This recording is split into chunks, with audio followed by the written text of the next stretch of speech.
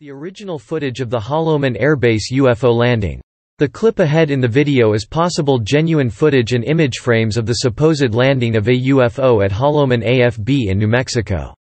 This story of the landing was presented as a hypothetical scenario of alien contact in a book and as well as a documentary. The documentary depicted the scenario of a UFO landing at the base and aliens emerging from the craft. The craft was said to be wobbling as it descended. It is claimed that the following few part of the original footage was inserted into the dramatized version. Take a look at the footage.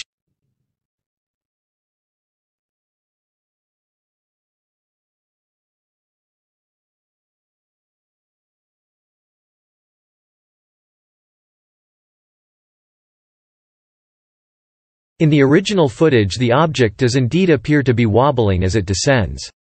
It is also rumored that still images of the original film was used in a Learning Channel UFO documentary. The images are as following, shown in the next few slides.